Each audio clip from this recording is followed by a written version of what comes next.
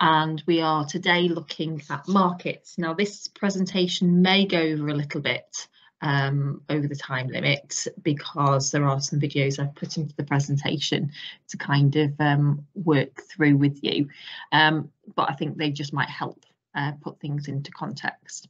Okay, so we're going to look at markets today, which is part of Unit 1, Business A level or AS level. So first of all, looking at what a market is. So it's any place that buyers and sellers will come together to exchange goods or services, and there'll normally be an exchange of money at a set price for this. Now, the nature of a market is takes numerous forms. It can be national, local, physical, electronic, your corner shop, stock exchange, housing market, the internet, online retailers like eBay and ASOS, for example. And then what competition is. So this is where the number of firms that are operating in the same market and they are competing to sell similar products to the same target market. So that's what we call competition. We're looking at competition to start with, and basically, competitive advantage is a feature of a business that allows it to perform more successfully than others in the market. Now, businesses will employ many tactics and strategies to compete, and these include things like new product development, changing and improving existing products, maybe promotions, changing prices, improving distribution. So maybe not just in retail stores that you're selling online, quality assurance and improved customer service, which requires your staff being trained to do this. So there's different ways in which companies will look at competition and how they try and beat their competition. Different types of markets that we're going to be looking at is you've got your local and you've got your global, you've got your mass or your niche, you've got your trade and then consumer. You've got your product, you've got your service, and you've got seasonal. Okay, so just looking at what these mean. So like your global or your local is that businesses sell into a small geographical area. So that's your local. So like your local butchers, your local corner shop, your local, small businesses in the local area. And then you've got global people that are across the world. So like multinational businesses like Nestle, for example. You've got your mass and your niche. Your mass is your large target market and your niche is your small target market. You've got trade, this is selling to other businesses, and consumer is selling to private individuals. You've got your product or service, so your products are your physical, tangible products, for example, your car, your TV, your tables, anything you can kind of touch. And your services are your non-physical, so intangible items like services, like hairdressing or teaching or financial consultancy, etc. And then you've got your seasonal. So these are the type of things that might peak at certain times of the year. So like B&B bookings, for example, in the summer months, maybe ice cream in the summer months, Christmas decorations, Christmas trees, Baileys, for example, might be quite seasonal. Markets. So looking at your mass market. So this is a product is targeted at a wide range of people. You've got the market is not segmented, so there's no characteristics of types of customers are not important factor. They are there for everybody. Your products appeal to a wide range of customers, and your products are widely available throughout a range of markets. And mass media is used to advertise those products to the masses. Your niche market is you're identifying small, currently unsatisfied gaps in the market. Target market is well defined with distinct characteristics. You've got promotional activities which are going to be targeted to a small subsection of the whole market. So you might have things like maybe social media advertising for particular niche markets from maybe what they particularly search, and can often charge high prices for your niche market. You've got your trade and your consumer market. So your trade markets where your business is selling to other businesses, and that's called B2B. Now this is where technical specifications of products and service provided as a salesperson or account manager is likely to be more important than the physical environment. And then you've got your consumer markets where businesses are selling to the public, so B2C. This is where the product and the price may be seen as equal importance to the physical environment. But it doesn't matter. It does matter what channels products went through to reach the consumer. Then you've got things like your market data. So your market size is a total value or volume of sales in the market, and it can be measured in money terms, so like 20 billion, or by the amount sold, so if 1 million cars are sold, and this is calculated as the number of units sold times the price. Now your market share is the proportion of the total market sales that a firm has, so calculated as sales of one firm divided by the market sales, total market sales, and times that by 100 to get your percentage. And then your market trends, and these are the overall changes in the market. So is the size of the market growing, static or declining, which businesses are gaining or losing the market share? And it's kind of analysing that as your business to try and see where you're up to. Another thing is with regards to markets is your market segmentation. So this occurs when the market is split into subgroups of consumers with similar characteristics, and it helps identify different types of consumers and different wants and needs. Now, segmentation methods can include things like demographic, geographic, income, and behavioural. Now, your demographic segmentation is identifying subgroups of population based on their demographic profile or characteristics. So here you're thinking about things like age, gender, level of education, race, religion, family size, stage of life, etc. And with your demographic, you need to think about what sort of business it is and whether they will target those particular demographics. Demographic looks at the social and economic characteristics of individuals and of households as well.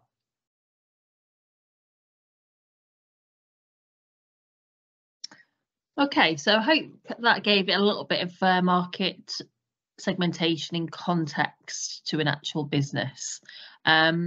So looking at market segmentation and looking at geographic market segmentation, it's where you define market categories based on where people live. So regions, cities, countries, neighbourhoods, and people in different geographical areas play different characteristics and needs. So the southeast of England is generally warmer than Scotland, for example. Tastes and traditions vary between countries. Infrastructure in rural areas would differ from that of cities. And businesses need to take these into consideration and decide what sort of segmentation they are wanting to do. You've got income segmentation. So this is identifying your subgroups of market based on levels of income. So you've got common methods of socio-economic groupings are what we see in front of us. So, you know, you could be grouped as A, which is your higher managerial, such as chief executives. B, intermediate managerial, such as solicitors, accountants. C1 is your supervisory, clerical and junior professionals, such as teachers and junior managers. Then you've got C2, which is your skilled manual, such as plumbers, electricians and carpenters. Your D, which is your semi and unskilled workers, such as refuse collectors and window cleaners. And then you've got your E, which are your pensioners, so people like your casual workers, your students and your unemployed. Looking at behavioural segmentation, this is where characteristics subgroup based on the behaviour patterns of the consumer rather than their characteristics. So reasons for making purchases, for example, the needs, emotional rewards, frequency of purchases, time of purchase, brand loyalty, method of purchasing, so online or in person from shops, and the triggers, so like the response to digital marketing, is that making a difference? The impact of market segmentation. So there's a number of benefits for business and customers of market segmentation. So advertising can be targeted more specifically. The most profitable and least profitable customers can be identified. Least profitable markets can be avoided because there's no point maybe. It becomes easier to identify and launch new products. It helps a firm improve existing products and customer service. Businesses are better able to meet specific needs and greater variety of goods and services available in the market. So we're looking at competition now. So the competitive environment is a degree of competition in the market and the buying and selling power of customers and suppliers within that market. Now, a market structure is a number of firms within an industry and the way in which those businesses behave differentiating products. So there's different ways in which a market structure will sort of happen. So the 3 keywords there that we're going to be looking at over the next few minutes. So the model of perfect competition is like a theory, and it's based on some assumptions. So the model of perfect competition is based on the assumptions that there is a large number of producers, that there are identical products, that freedom of entry and exit and there's no barriers, and it's readily available information. Now, large number of producers, so imperfect, and again, this is a theory, the theoretical perfect competition is that in perfect competition, there are a large number of producers in the market, and each firm is relatively small in size and sell to a large number of small buyers. Now, all of these producers are price takers. They are not large enough to influence price. Each firm can sell all of its outputs at the current market price. Therefore, it would not lower its price. And if it were to raise its price, it would sell nothing as buyers would go to another seller. Then you have the fact that in theory, in perfect competition, identical products, and that all products are identical. Buyers cannot tell the difference between products from different firms. Therefore, there is no branding of products and brand loyalty does not exist. This means that firms are unable to raise prices much beyond their competitors. Now, in reality, firms are unlikely to sell identical products, and even carrots will be different quality, and branding will differentiate the product in the eyes of the consumer. Now, in perfect competition, that there's going to be no barriers to entry or exit. So this means that firms are free to enter or exit the market if they wish to do so. Therefore, entry costs will be low and non-existent. Barriers to entry, such as costs associated with capital expenditure, research, development, startup of the business, are low or non-existent. This means firms can move into the market if they see that profits are higher than normal. This restricts the opportunity available for firms to charge high prices. So this is the theory, again, of perfect competition. And that you have readily available information. So in perfect competition, you would have perfect knowledge. Perfect knowledge occurs when all economic agents, buyers, sellers have comprehensive understanding of all factors within the market. Price, availability. All buyers will have information about all prices and the availability of goods and services in the market. And all sellers have the same know-how in how to produce goods and services, they produce the same quality of output. Now, imperfect competition is a type of market structure that exhibits some but not all elements of perfect competition. So the differences include here that there are less firms in the market, that there's some form of product differentiation, that there are least some barriers to entry or exit, the demand curve is downward sloping, and suppliers can influence prices. So we're going to have a little look at a monopoly and what that actually means.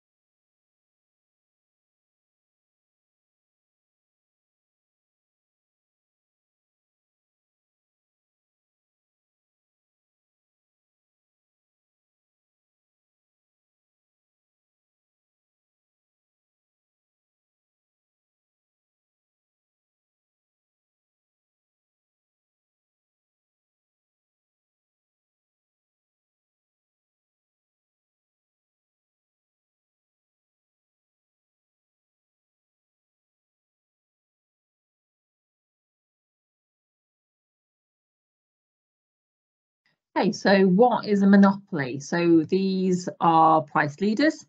They can charge high prices, but are often restricted from doing so by government regulations. New product development is not affected by competitors, and they tend maybe not to innovate as much as they could do. Monopolies will use promotion to inform and persuade customers. They can increase sales revenue through increasing market size. And how monopolies distribute and sell goods and services depends on the type of product. So, for example, water companies must supply water to their region. Now, a monopoly exists when there's only one firm in the market. However, the government refers to any company that has at least 25% market share as having monopoly powers. Now, monopolies can exploit consumers by charging high prices. Therefore, monopolies are regulated in order to protect the customer. Barriers to entry-exit in monopoly markets stops firms from entering the market. And these include things like high costs to enter the market, economies of scale, larger firms are able to bulk buy and make things cheaper as they make products, and legal barriers. So only pharmacies can sell prescription drugs, for example. And pure monopoly has only one firm in the industry. Now, a duopoly exists where there is only two firms in the market. Like monopolies, duopolies can also exploit customers by charging higher prices. Now, similar barriers to entry and exit, that monopoly markets also affect duopolies, and duopolies tend to compete on non-price competition, such as promotion. Now, duopolies are often accused of collusion, so making agreements between each other that restrict competition, and this is illegal, and firms that collude can be heavily fined.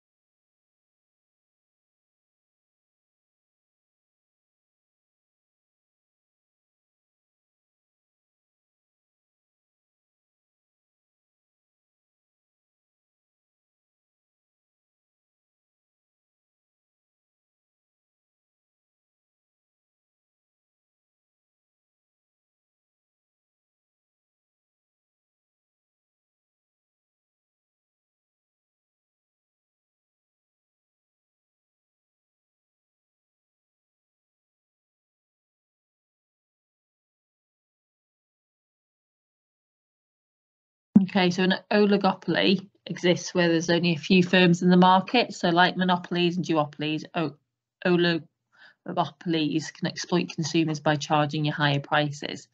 Now, they barriers to entry or exit, particularly through advertising. They tend to compete on non-priced competition, such as promotion. And there's also maybe an element of collusion. And it's important to take into account the reaction of competitors when making decisions regarding prices. For example, if one firm cuts price, then the others are likely to follow suit, resulting in lower income for the market as a whole.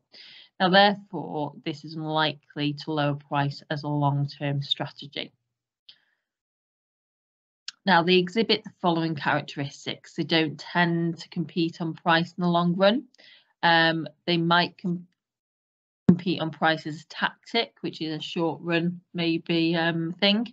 They tend to spend heavily on new product development. So if you think about technical tech companies like Apple and Google, they are constantly and Samsung kind of looking at new versions of their mobile phones.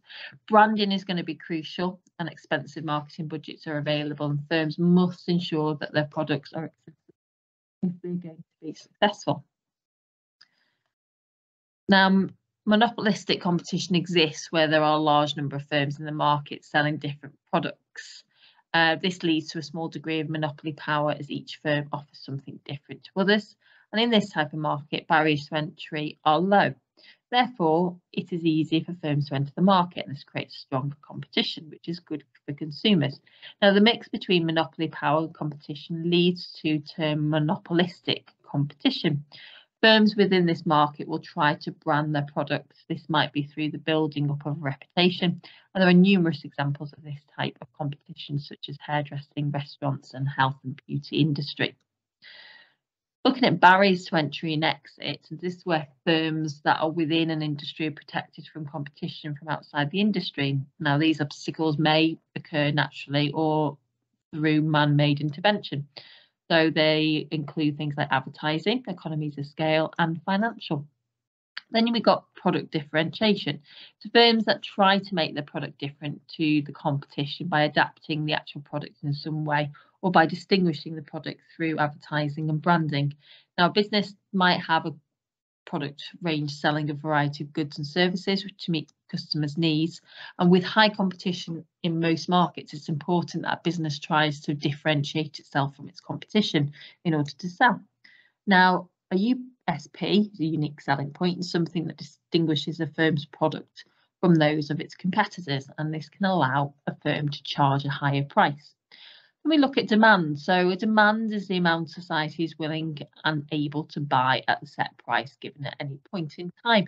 Now, a normal good is where if price rise, demand will fall and vice versa.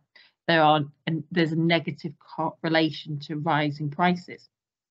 The two variable prices and demand move is opposite direction for each other.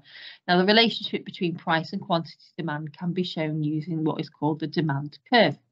Now, a demand curve is a graphical representation of the relationship between the price and the quantity demand. And the demand curve shows the quantity demand for a good at any given price over a period of time. Now, as the price falls, quantity demand rises, and as the price rises, quantity demand is meant to fall. So if we look at this example here, so we have price and we have quantity. The y-axis is the price and the x-axis quantity, and you draw the demand curve going down, sloping from left to right, and label it demand, or D. To find the quantity demand at any given price, select P, shown on the y-axis, and draw a dotted line towards the demand curve and draw a dotted line down the x-axis to show the quantity. Now, it's important you master the drawing of the diagrams in business, and marks are often lost for incorrect drawing of diagrams. So the rules are on the other side, so these make sure you are following those rules. Now, a change in the price is shown by movement along the demand curve. So a change in the price, for example, from P to P1 is shown by movement along the demand curve, lowering the quantity demand from Q to Q1. So you'll see that if prices rise and you dot along to the demand curve, and if you notice that Q1, the demand has gone down for that product because of the price rising.